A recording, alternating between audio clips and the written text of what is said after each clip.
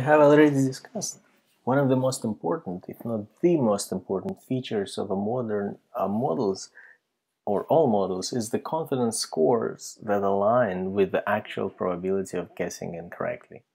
The reason is that we often need classifiers and pattern recognition algorithms to automate something that is currently done by humans. Even humans are not perfect, and we don't expect the algorithms to be.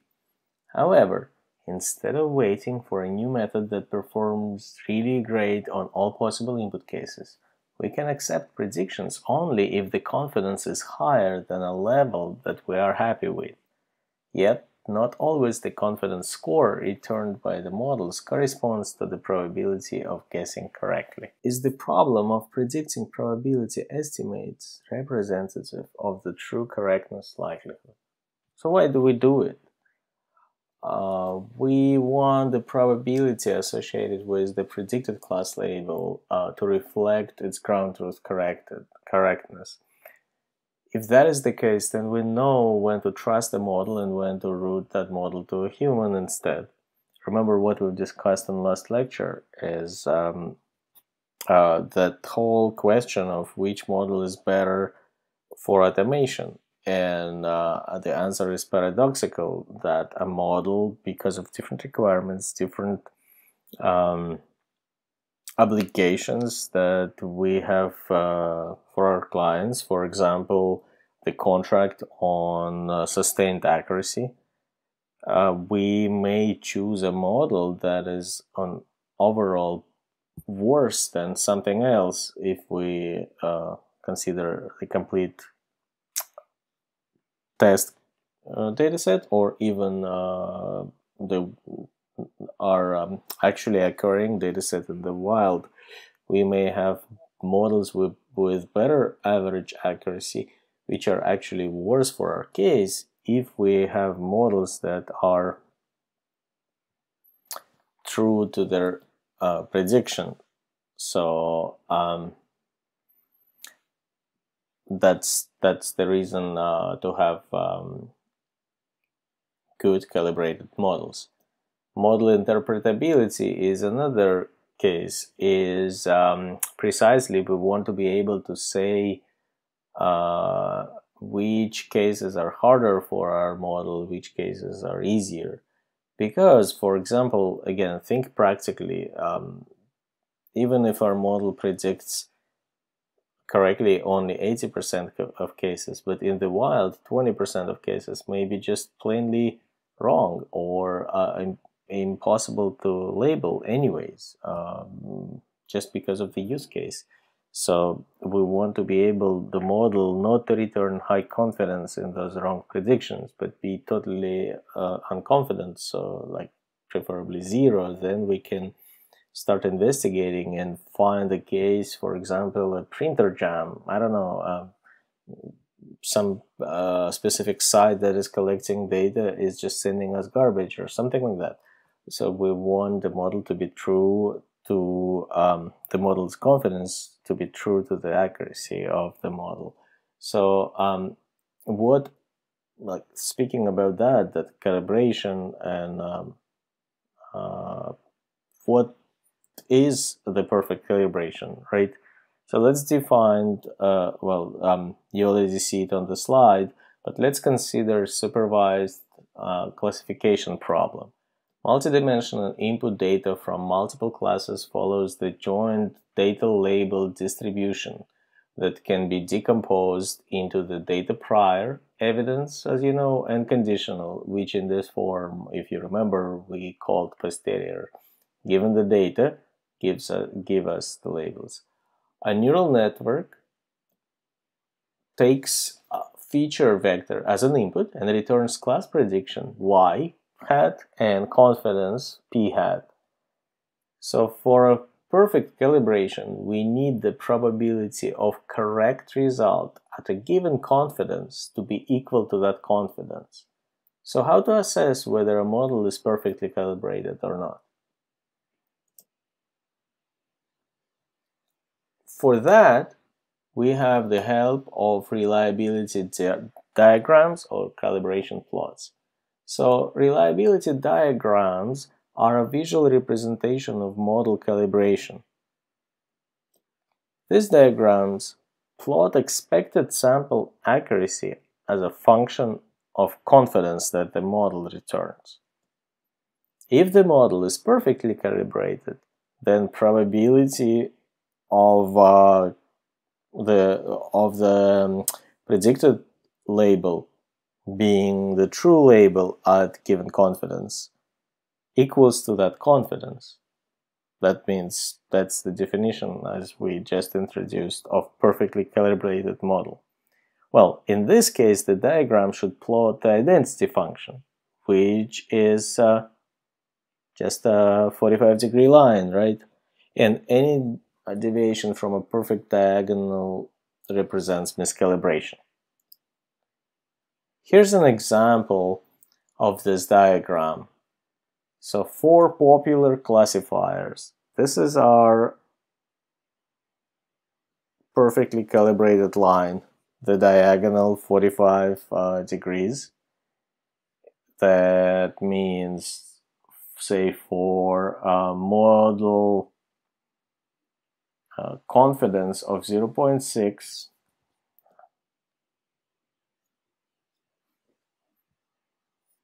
our accuracy is 0.6, and so on and so forth. 0.8, we want our accuracy to be 0.8. And we plot, calibration plot, from this link. You will be able to look at it in your the notes. I will make it available online, of course, as a PDF, as always. So you may be able to look it up. sklearn help files. So what they did, they compared logistic regression, naive Bayes classifier, support vector machine, and a random forest. Among those 4, we only haven't closely looked at random forest, but it's basically boosted decision trees. But anyways, you can pick it up on your own now that you know the basics. So what we have here, as you see from the first top plot, that logistic regression, this blue line here, is the closest to the perfect calibration. Surprised? Well, why does it do that? Well, of course, correct. You're right. It's because it's designed to model probability distribution in the training data. So the deviations here are because we're plotting it on the test data, and those are misgeneralization, or the lack of generalization in this case for logistic regression. But note in the frequency plot here, those plots are different. This is the calibration plot. What this plot tells us, let's take beans and bean the confidence in those beans. So if our model makes a prediction with confidence between 0.9 and 1, we'll place or count that prediction in this bin.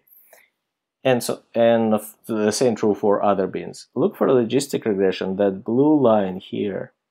Logistic regression is surprisingly uniform in assigning the labels to the confidence values, or returning confidence values for the labels. To see why it's surprising, look at support vector machine. Support vector machine is here. It's the green. So 0.5 is the most uncertain, right? I'm not sure if it is 0 or 1 prediction. So support vector machine is tending to be unsure about the negative or positive prediction. And say something like naive Bayes classifier, it's quite bimodal, right? It's super sure in positive predictions and super sure in negative predictions, but it still makes mistakes. and that's why the calibration curve is not perfect. So I hope you got an idea of what is a calibration plot and what is this frequency plot with respect to predicted value or predicted confidence. But another thing is the fact that SVM, say, is 0.5% or 0.5 confident. Does it tell us that it's more accurate or less accurate? Does either of this plot tell us how accurate these models are? No. Well, the top one does a little bit, but actually no. Wait a second. It doesn't. Neither of them does. It just tells us both plots. Well, especially the top one, the calibration plot or reliability diagram, it just tells us how close is our model's accuracy to what its confidence is. So let's look at an interesting example. People in this paper that I will be heavily relying on in this section of our study of our class, notice that best performing models, deep learning models, are lying to us in terms of their confidence. If we look at the top row of the plots, we see distribution of the confidences of the samples across confidences, let's say. And then we'll see that the most modern, well, 2016 is very old by now, but still it's the modern model, the most modern model compared to Linnet, 1998. Both of them are convolutional neural networks, and Linnet has only 5 layers, while ResNet 2016 has 110 layers. And as you see, average confidence and accuracy of Linnet are nearby. They're in the ballpark, while average confidence of ResNet is much higher than its accuracy, although its accuracy is higher than the one of Linnet on the same CIFAR 100 dataset. An example. And if you look at the reliability diagram, the bottom two plots, the Linnet one is actually closer to ideal. There is some gap, but still it's very close to the diagonal one. While for ResNet, the difference is huge from what's expected, the diagonal one, and what the model returns. So expected accuracy and average confidence are two metrics or two things we will need to define to continue further in this class, in this lecture. So let B sub m be the set of indices in an interval I sub m. So basically it's one of the bins in our histogram. And then the expected accuracy in that bin is nothing but the normalized count of correct predictions in this bin, where this is an indicator function. It just gives us 1 if the prediction is correct or 0 if it's incorrect. This is the size of the bin, or the number of samples that got the confidence, that the model assigned confidence within the range, within this range for this bin, that works for this bin.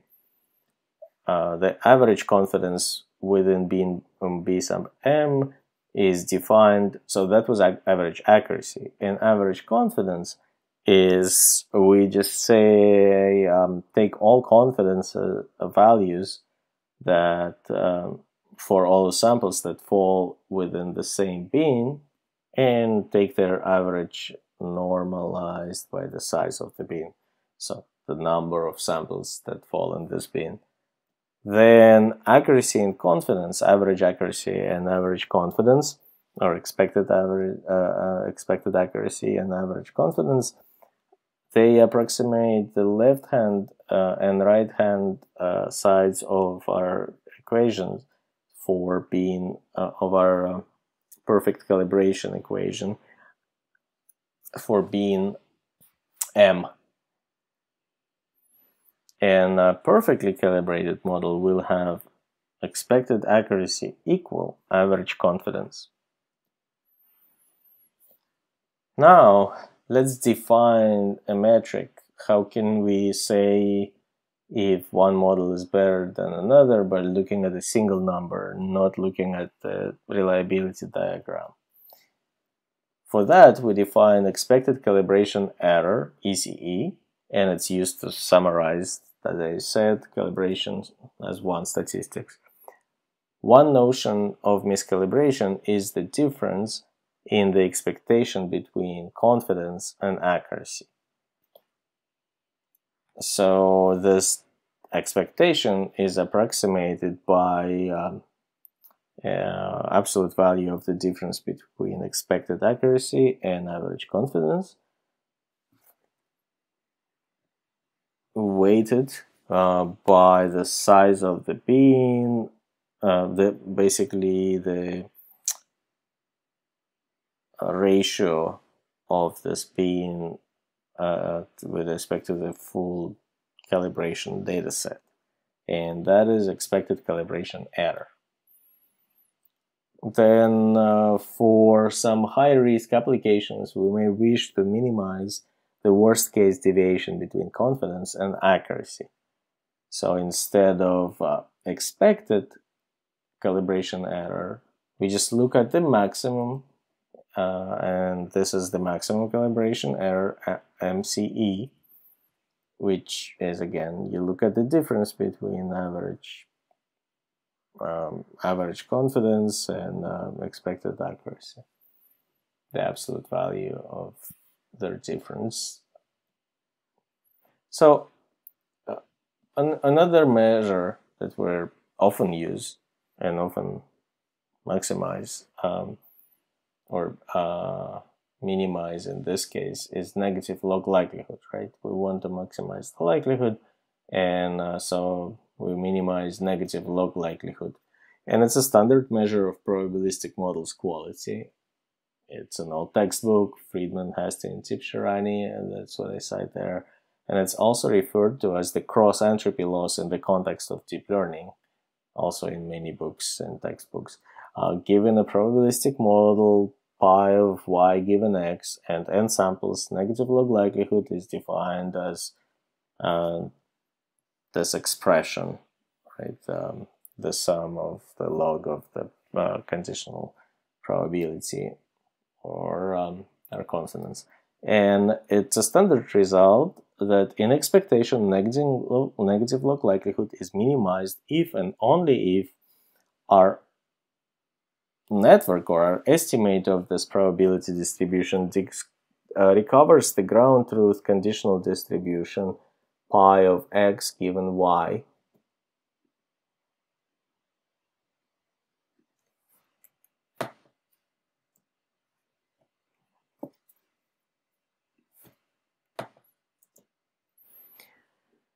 So what affects calibration? What has changed since Lynette, which was pretty well calibrated, albeit less accurate, and what has changed now? So one thing that changed is we have networks with much larger depth and width, and as you see in those plots, increasing depth and width may reduce classification error, but may negatively affect model calibration. So classification error goes down with depth and width, but calibration error, or expected calibration error, actually goes up with the depth. Well, with a slight dip, but it went much higher. So another thing that was introduced since Lynette is various normalization techniques, among which the most successful was batch normalization. And one of the effects of batch normalization is the models that train much faster and, well, are slightly more accurate. But turns out, as you see here, batch normalization does reduce the model's error, but it increases miscalibration. And another thing is the training with less weight decay has negative impact on calibration. So if you don't use weight decay in your training, then your model tends to be more miscalibrated or poorly calibrated as it stands. So how is it possible that a model has better predictive performance, higher accuracy, and it's poorly calibrated? So it does look like overfitting is to blame. So if we only look at the red test error here, then test error with training with epochs goes down and eventually even more down. But if we look at the test negative log likelihood, then it decreases to a certain point and starts increasing. So the price that we pay is overfitting is happening in probabilistic space. So the network does not overfit in prediction accuracy, but it overfits in predicting probabilities or confidences of its own accuracy. That's an interesting observation from 2017 paper. So what can we do? Not just for our neural networks, but for all other methods. Well, we use various calibration methods such as histogram binning, isotonic regression, Bayesian binning into quantiles, and Platt scaling. So all of them, maybe besides Bayesian, maybe besides barbecue, but they all were developed for classical machine learning methods way before deep learning was on the radar. That's interesting. So, but the good thing for us that all of them are implemented and implemented in standard packages such as sklearn. The first one is histogram binning. So, given fixed bin boundaries, all uncalibrated prediction, divided into mutually exclusive bins, and we predefine those. Each bin is assigned a calibration score, which we need to estimate. If then at the use case, when we start using it, once we have theta for each bin, if the model returns a confidence score that falls in that bin, we replace that score with the theta that we estimated, and that's how we use that test time. And this is optimization problem. We need to minimize this function. The first indicator is basically whether the confidence of the model falls within the current bin, and then we minimize the square error, which turns out, which turns out to be that the solution in thetas correspond to the results in the theta for each bin that corresponds to the average number of positive class sample in each bin. That is histogram binning. But we pre-specified the bin width and basically position of those bin dividers. Isotonic regression does basically the same, but only together with thetas to the parameters of the bins to be replaced, with which confidence needs to be replaced at the test time or at the use time. Isotonic regression estimates the number of bins and the border between bins together with the parameters of the bins. Well, we could bin differently, right? We could bin by number of samples per bin, like equal number of samples should fall within each bin, then bin will be different size. And we could place the bin boundaries anywhere in the range between 0 and 1 and choose as many bins as needed, depending on the number of samples, I guess.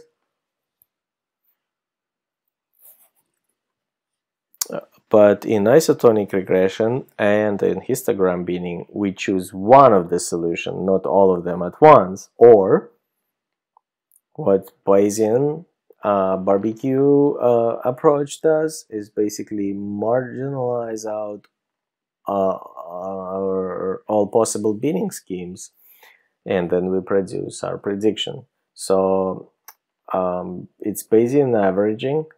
We take the probability of predicting, or probability of returning a confidence given the confidence that the model returns, and model it as an average over all possible binning schemas.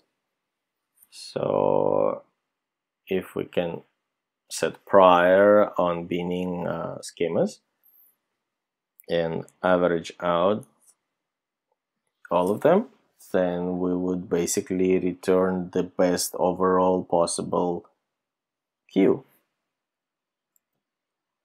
That's how Bayesian approach works anyway. So Platt scaling. John Platt is the person I've mentioned already in this class before. That was for support vector machines. He was studying support vector machines and introduced very clever things such as sequential minimum optimization, where quadratic programming could be solved by considering two elements, two samples at a time, rather than solving it all together, and solve it essentially in stochastic manner, like a pair at a time, with heuristic which pair to consider next. So we'll discuss that a little bit in this class. But while studying support vector machines and studying how to convert their predictions into confidence values, some confidence values that would be useful, Platt introduced scaling, which basically amounts to taking the output of the model in support vector machine, that would be the distance from the separating hyperplane, and passing it through a sigmoid. Well, think about the sigmoid as a single neuron with a single weight, single bias, and sigmoid output. Thresholding, remember?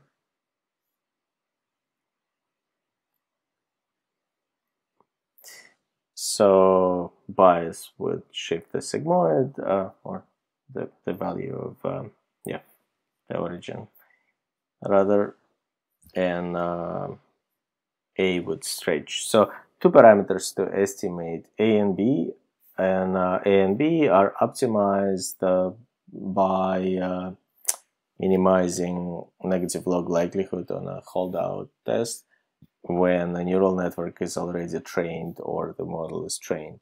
But it kind of considers everything independently, right? It considers each output of the model. For the neural network case, it's the layer, activation layer, before the nonlinearities are applied, the last activation layer. But in this case, all of the classes Z sub I are considered independently. So we can generalize this to multi-class case. First, let's generalize the binning schema. Well, the binning is easy. We treat the problem as K, for K-class problem, we treat it as 1 versus all. And then for a binary classification problem where the label is the indicator, right, whether yi falls into class K, and the prediction probability is softmax, basically. So for softmax, we obtain first all of our, we need to obtain all of our predictions, and then our confidences, and then we just predict the argmax. So those Q's hat are the output of our softmax function. And then given that setup, we will take our confidence and just renormalize the confidence within each bean. So for multi-class case, we can also generalize the Platt scaling. Instead of applying A and B parameters per class, we can have matrix W and beta bias vector, such that it's now general, right? We can learn a W that is transforming, linearly transforming our output of our model in an interesting way, and the results that I will be showing further in the slides. This W is diagonal because too many parameters, right? Quadratic number of parameters. But in any case, a slightly general case of Platt's scaling. And then, yeah, that's what I said, restricted to be diagonal. Another case is, well, what if Platt scaling and generalization of Platt scaling, this matrix vector scaling, is too much? What if it has too many parameters and too many things to deal with? Let's just simplify it and take a simplest possible extension or rethinking of Platt scaling and use only one scalar, positive scalar for all classes, temperature. So given the logit vector z, the new confidence prediction, so the z is just the output, not unnormalized the output of our model, minus infinity to infinity, right? And oh no, sorry, it's 0 to infinity. The odds ratio. And given the logit vector, so the confidence, let's just divide everything by the temperature. So recalibration will equally penalize all of our positive and negative predictions and everything. It basically raises the output entropy or softens the softmax function when t is greater than 1. If t goes to infinity, probability, the calibrated probability or confidence approaches 1 over k, which represents maximum uncertainty. And when t equals 1, we recover our original probabilities. So when t tends to 0, probability collapses to a point mass. And t is optimized with respect to negative likelihood on the holdout dataset, validation dataset. Well, that's all of our parameters are like that. Then prediction remains unchanged since t doesn't change the maximum of the softmax function.